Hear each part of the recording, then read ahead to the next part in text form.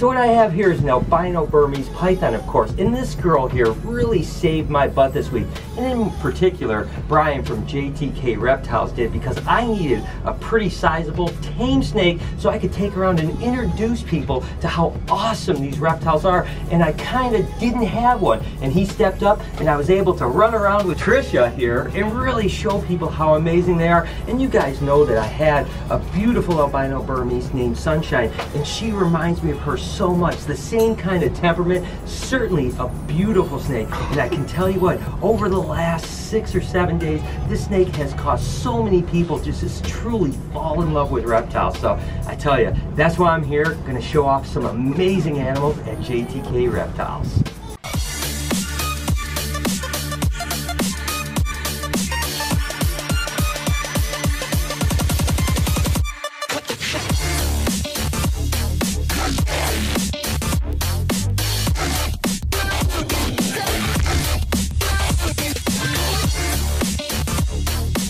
This is actually Bubba, the black-throated monitor. These are one of the largest monitor lizards from Africa. And Bubba is really cool. You can see it's super tame. But at the same time, when you have a lizard that's this size and it kind of wants to do its own thing, it'll do its own thing. And trust me, you know, although it has an extremely powerful jaw, you don't want to get bit by something like this. That tail is what I worry about more than anything. They use this tail as a defense, and they can whip it really hard. And I've been whacked by big monitor lizards in the chest where it's literally knocked me off my feet and knocked me to the ground. So I tell you, I don't want to do it. But Bubba here, you can see, is completely docile. And that's one of the reasons I really love black-throated monitors, is oftentimes they've got one of the best temperament of all the large monitor lizards.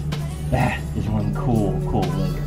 Okay, I tell you what, for the people that are thinking snakes are kind of weird, this snake always catches people's attention. This happens to be a cow reticulated python. Kevin McCurley over at Nerd produced it a handful of years back. It's actually a combination between a genetic stripe and a phantom. When bred together, you pop these guys out. Now what's interesting is when they're babies, they're typically just pure white. And as they start to grow, they start to get the crazy black markings and different color markings. And that's why Kevin called them a cow, because he thought they looked a little bit like a Holstein cow. Now the thing that's interesting about these guys is a lot of times they seem to be really tame. Sometimes there is a little bit of temperament that's attached to genetic mutations. In the case of the cow, they typically seem to be really docile animals, which makes them a great ambassador to people. So not only are they a stunning looking animal, but they're also a great handling animal. And again, they're varying as they get older. Some have 10% spot, some will have 90 or 95% spot with just blotching of white. So these are really incredible animals, and to me, they're the coolest retic out there. What's up, man? What's up, bud?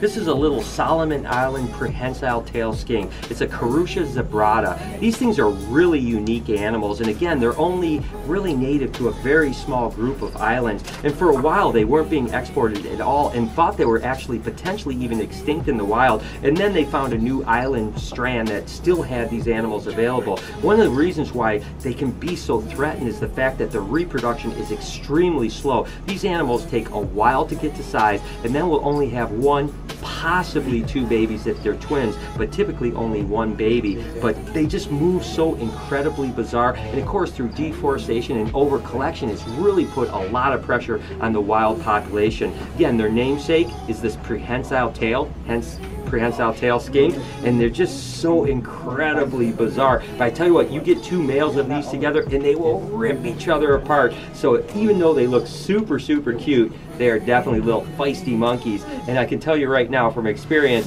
they have really sharp claws so that they can climb really well. Right now he's just digging into my arm, but he's just trying to hang on like I'm some kind of a tree. Carusha zebrata. That's a cool animal. These guys are one of the most coolest snakes on the planet, of course, especially with that iridescence. Of course, this is what they would call a D'Albert's or a white-lipped python. And again, for whatever reason, just that sheen on them, they're like a little bit of a rainbow snake. And of course, they have those black heads and that white lip, and that's their namesake. Now, there's actually a black D'Albert's python as well that doesn't have this brown or coppery look. and it's just solid black, and it gets much larger. These guys I used to work with when I was like 18 or 19 years old and produce these guys, but as babies, number one, they don't have this iridescent look to them, and they're very difficult to get to eat. It used to take us 6 or 8 months of assist feeding before they would finally eat. But I tell you what, I wish I would have never got rid of my group, because they are truly amazing animals, and it's something that's on my lookout. And I tell you what, you gotta be careful, because these guys are definitely face biters. As a matter of fact, one time I was holding them just like this, and it grabbed onto my cheek. But look at this guy's a beauty. Look at this guy, D'Albert's pythons, super cool animals. All right, so what I have here is a black dragon.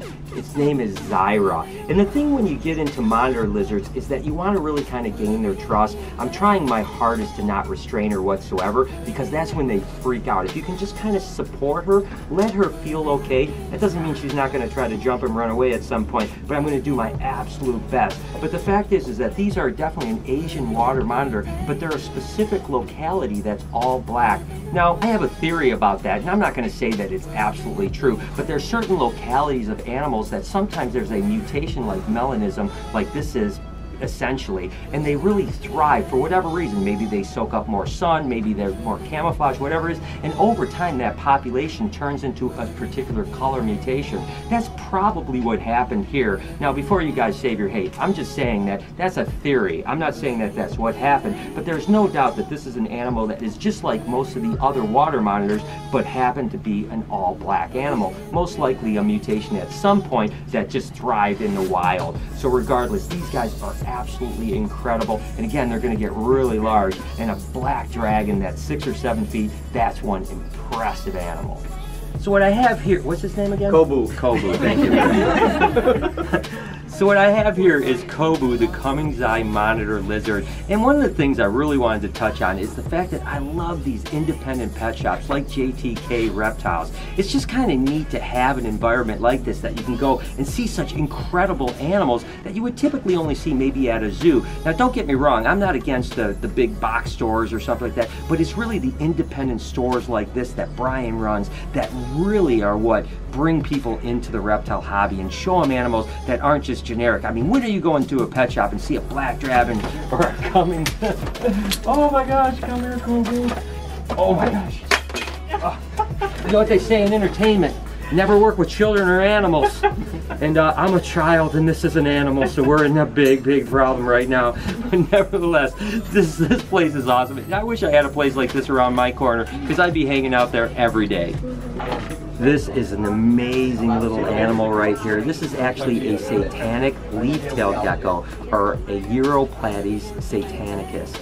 Now, the Uroplates, or all the leaf-tailed geckos, are from Madagascar, and the satanics are a smaller species of the Uroplates, but they all have amazing climbing ability, and they have amazing camouflage, and they have really pretty amazing jumping abilities as well.